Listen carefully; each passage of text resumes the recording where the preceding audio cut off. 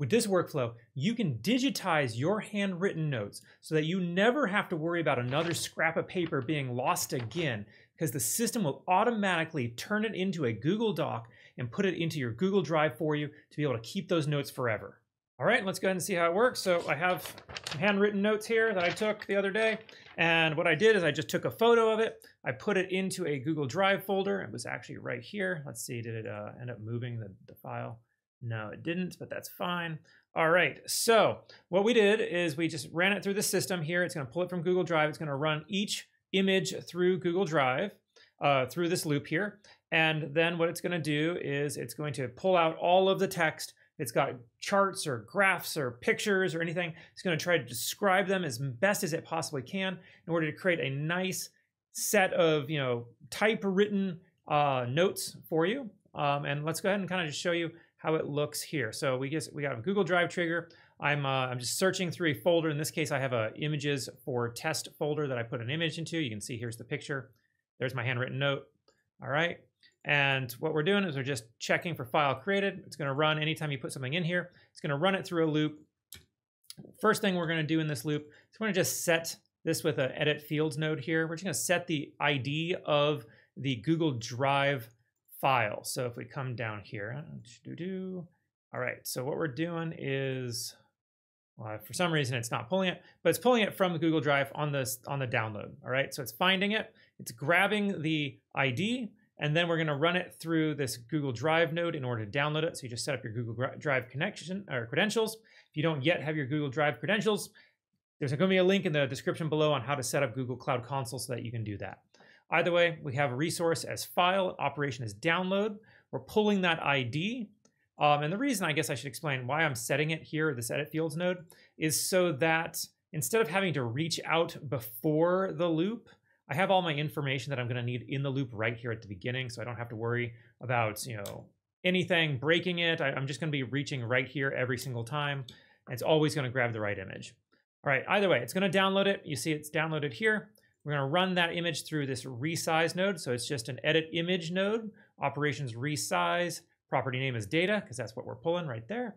We have a width of 50% and a height of 50%, and my option is set to percent. You can set it to maximum area if you want. I like setting it to percent. So we have this 3.02 megabyte picture, ends up becoming a 270 kilobyte picture, much more manageable, much fewer tokens for our AI agent to have to read. So then we run it through this transcribe to markdown agent chain here. All right, so it's simple prompt, just transcribe the document to markdown. And then we have the system prompt here. You're an expert document transcription agent specializing in converting images to markdown with maximum accuracy and detail. And we just say how to do it. So check all visible printed and handwritten notes, headings, subheadings, titles, small print, footnotes, watermarks, annotations, any text it can possibly find, checks any tables it can possibly find, any charts and graphs, any images, diagrams, flowcharts, and infographics, anything else that might possibly be on the page, just miscellaneous. Transcribe it all to markdown, and then flag anything that's unclear or partially visible with unclear. And then we tell it what not to do. Do not paraphrase or summarize. It needs to transcribe it exactly as it is there. No omitting any fine print or footnotes or annotations or anything like that. No ignoring any handwritten notes or embedded images, and no skipping any non-text visuals. It needs to describe everything that it can possibly see on this photo. All right. It's going to run it through. We're going to then have another edit field node here that we're just going to set the text just here. We're just going to set it here, call it text, just to make sure that it's here. That way I don't have to worry about linking to the transcribe and markdown. I'm just going to have this little edit field node here. We then run it through one more AI agent. This AI agent is going to take that input text, so document text, there it is, just json.text, and you can always just grab it and bring it over here if you wanted. All right, and we're going to run it through this system prompt. The system prompt, all it does is it's going to name the file, and it's going to name the file with today's date, or the date, I should say, that the document was created in the Google Drive trigger. So when the file was created in Google Drive, that's going to be the date. All right, and that date is then going to be added to some text summary title. So this is what the AI is going to do. It's going to read all the text and it's going to go, okay, this document is about. And so then it's going to give us our timestamp and then the name of the thing that it thinks would be a good name for this. So, RIA notes, so Real Estate Investment Association notes, or plans for Jeff, or notes on new AI project or something. It's just going to come up with a title for it. That's then going to be passed. I guess we have one more edit field node. We're going to set the file name as well right there.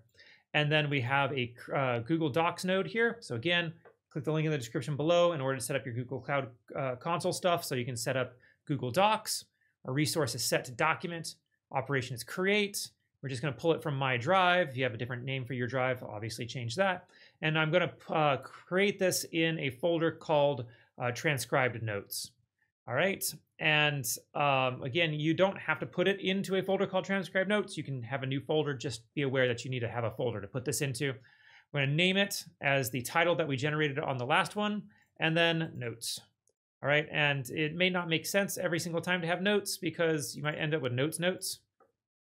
So, just be aware of that. You might want to add some additional instruction here to this AI agent in order to say, oh, don't include the word notes or something like that. Either way, we got, today's date, NBN workflow generator notes node. Well, it should be N8N.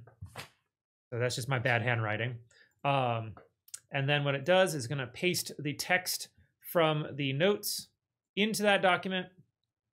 And then we're going to move that document to where you actually want it to be. Because when you use the create document with Google Docs, what it does is, I'll show you, it's going to create your file in one of your home folders here. It doesn't nest it inside of deeper and deeper folders. Well, I have all of, I guess here in my drive, it's going to nest it in one of these. And so because I store all of my stuff in a folder called AI projects, I'd love this document to be put into one of these folders, but it doesn't do that on the initial create. That's why we have this additional Google Drive one here. Resources move, or operation is move. That way we can move it into the correct folder. And so we just grab it by the ID. The file that we're moving is the one that's created here in this Google Docs node. So we're grabbing that ID number, and then we're just going to move it to the right folder. And so if I go and look for images for notes classification, open up that, here we go. We got my NBN workflow generation notes. All right, and then we have, NBN workflow generator. It should say N8N workflow generator. We've got Roger beta, that's right. And then I have redacted, literally redacted. Tasks should be, so it should be one-on-one, not part of community calls, so not part of commodity calls. And it does not like my handwriting. Add text and audio at the same time. I got that. Foldering system for tasks. All right. And make data to sort, filter completed tasks. Database setup. So it got nearly everything right. Obviously, the worse your handwriting, the less likely it is to get it. The better your handwriting, the more likely it is to get it. So just be aware that it will get to the majority of your notes. You might have to go in there and fix it. But nice little workflow that'll allow you to be able to take your handwritten notes and actually do something with them. So you don't just have stacks and stacks of paper sitting on your desk. Just take a picture, upload it to Google Drive. It'll automatically process it. You can then take it and have other processes from there do something with those notes and actually act on the notes. So really nice workflow for you all today. And if you'd like an even more advanced version of this workflow, you got to join my advanced community, all right? That's Automate Business AI Advanced, because we have a version that's able to handle not just images, but it's able to handle PDFs and Excel documents, and it's all part of a larger agentic system that I have that I call Roger 3.0, our executive assistant agent, that's able to handle not just your notes that you tell it to via Slack or via your audio or text, but it's also able to handle those images and the PDFs and everything. It's going to be able to take all of that, put it all into the system, process that information, create action items for you that you can then schedule out, email about. It's a really cool system. I think you're absolutely going to love it. It's all available in my advanced community. The link is in the description below. And if you want a copy of today's workflow, all you got to do is go and click the link in the description below to go to my free school community. You can grab that absolutely for free. And if you found this video helpful, please make sure to subscribe to the channel, like and share the video. It really does help get this information out there to those who need it. As always, I'm Bradford Carlton. Let's automate your success together.